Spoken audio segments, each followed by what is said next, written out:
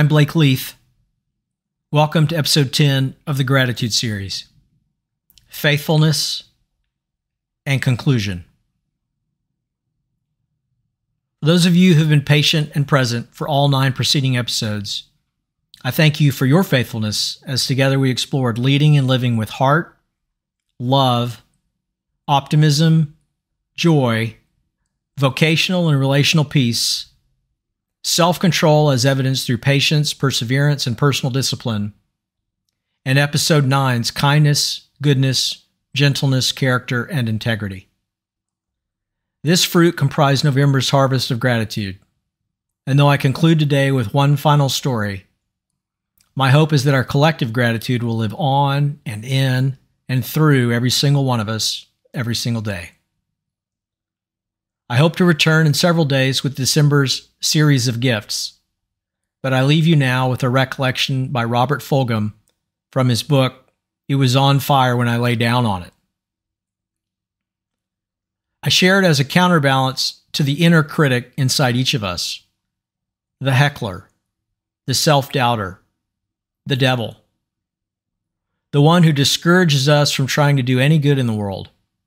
Because why bother? Nothing really matters anyway. It won't make a hill of beans difference. There's no point. Who do I think I am? I'm not worthy. I'm no good. I can't. I shouldn't. I won't. So I'll just hide under the covers and watch the world burn if you don't mind. In a 2021 documentary, John Herzog asked Sylvester Stallone, "Why did you write Rocky?" To which Sly replied, "I guess it was in lieu of talking to a therapist. Everyone dreams of having an opportunity to go for it one time.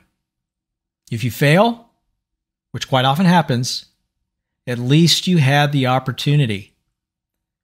When that opportunity is denied, and you never get that moment to shine, to show what you have, that's what drives people insane. Like, I just want to know, did I have it or did I not? If I fail, I fail, but at least I tried." This is much the same spirit with which Teddy Roosevelt, some 111 years prior, described the man in the arena who, at worst, if he fails, at least fails while daring greatly, so that his place shall never be with those cold and timid souls who neither know victory nor defeat. Now, it's true, we can't boil the ocean. And at the risk of mixing too many metaphors here, it's equally true that we miss every ball we don't swing at.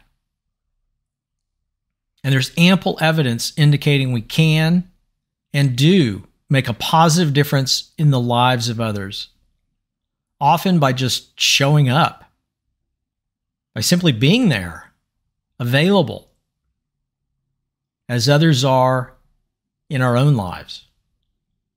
So keep the faith.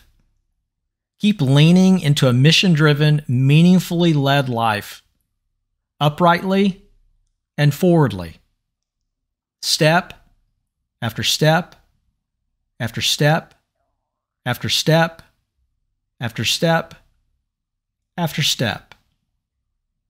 Get busy. Die empty and full. And leave it better than you found it. And now, onward to Robert's recollection from chapter 29. Are there any questions? An offer that comes at the end of college lectures and long meetings. Said when an audience is not only overdosed with information, but when there's no time left anyhow. At times like that, you sure do have questions. Like, can we leave now? Or, what the hell was this meeting about anyway? Or, where can I get a drink? The gesture is supposed to indicate openness on the part of the speaker. But if in fact you do ask a question, both the speaker and the audience will give you drop-dead looks. And some fool, some earnest idiot always asks, and the speaker always has answers, usually by repeating most of what he said already. But if there's a little time left and there's a little silence in response to the invitation, I usually ask the most important question of all. What is the meaning of life? You never know. Somebody may have an answer, and I'd really hate to miss it because I was too socially inhibited to ask. But when I ask, it's usually taken as a kind of absurdist move. People laugh and nod and gather up their stuff, and the meeting is dismissed on that ridiculous note. Once, and only once, I asked that question and got a serious answer. One that is with me still. First, I must tell you where it happened, because the place has a power of its own. Greece. Near the village of Gonia, on a rocky bay on the island of Crete, sits a Greek Orthodox monastery. Alongside it, on land donated by the monastery, is an institute dedicated to human understanding and peace, and especially to rapprochement between Germans and Cretans. An improbable task given the bitter residue of wartime. This site is important because it overlooks the small airstrip at Malem, where Nazi paratroopers invaded Crete and were attacked by peasants wielding kitchen knives and hay scythes. The retribution was terrible. The populations of whole villages were lined up and shot for assaulting Hitler's troops. High above the institute is a cemetery with a single cross marking the mass grave of Cretan partisans. And across the bay, on yet another hill, is the regimented burial ground of the Nazi paratroopers. The memorials are so placed that all might see and never forget. Hate was the only weapon the Cretans had at the end, and it was a weapon many vowed to never give up. Never, ever. Against this heavy curtain of history, in this place where the stone of hatred is hard and thick, the existence of an institute devoted to healing the wounds of war is a fragile paradox. How has it come to be here? The answer is a man. Alexander Papaderos. A doctor of philosophy, teacher, politician, resident of Athens, but a son of this soil. At war's end, he came to believe that the Germans and the Cretans had much to give one another, much to learn from the other, that they had an example to set. For if they could forgive each other and construct a creative relationship, then surely anyone could. To make a lovely story short, Papaderos succeeded. The institute became a reality, a conference ground on the site of horror. And it was, in fact, a source of productive interaction between the two countries. Books have been written on the dreams that were realized by what people gave to people in this place. By the time I came to the Institute for a summer session, Alexander Papaderos had become a living legend.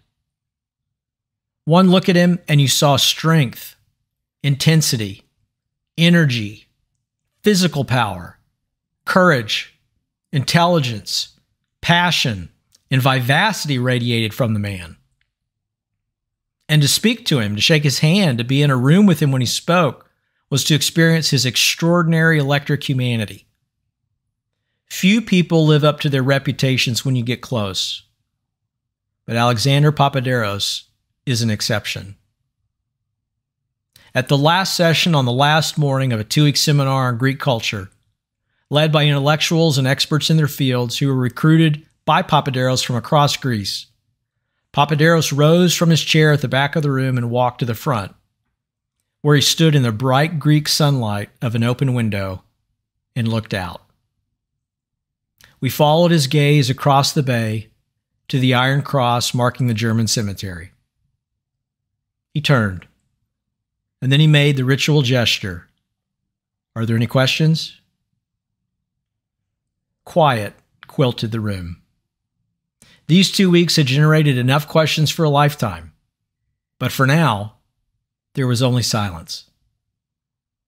No questions? Papaderos swept the room with his eyes. So, I asked, Dr. Papaderos, what is the meaning of life? The usual laughter followed, and people stirred to go.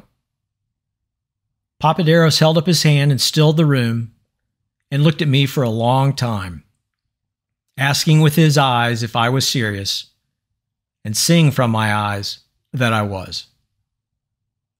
I will answer your question. Taking his wallet out of his hip pocket, he fished into a leather billfold and brought out a very small round mirror, about the size of a quarter.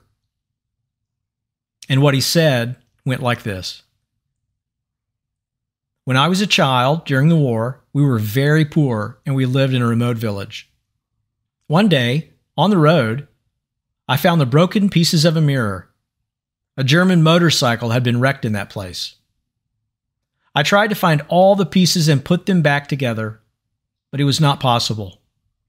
So I kept only the largest piece, this one. And by scratching it on a stone, I made it round. I began to play with it as a toy and became fascinated by the fact that I could reflect light into dark, into places where the sun could never shine, in deep holes and crevices and dark closets in our home. It became a game for me to get light into the most inaccessible places I could find. I kept the mirror, and as I went about growing up, I would take it out in idle moments and continue the challenge of the game. As I became a man, I grew to understand that this was not just a child's game, but a metaphor for what I might do with my life. I came to understand that I am not the light nor the source of light, but light, truth, understanding, knowledge is there, and it will only shine in many dark places if I reflect it. I am a fragment of a mirror whose whole design and shape I do not know. Nevertheless, with what I have, I can reflect light into the dark places of this world, into the black places in the hearts of men, and change some things in some people. Perhaps others may see and do likewise. This is what I am about. This is the meaning of my life. And then he took his small mirror and, holding it carefully, caught the bright rays of daylight streaming through the window and reflected them both onto my face and onto my hands folded upon my desk. Much of what I experienced in the way of information about Greek culture and history that summer is gone from memory. But in the wallet of my mind, I carry a small round mirror still. Are there any questions?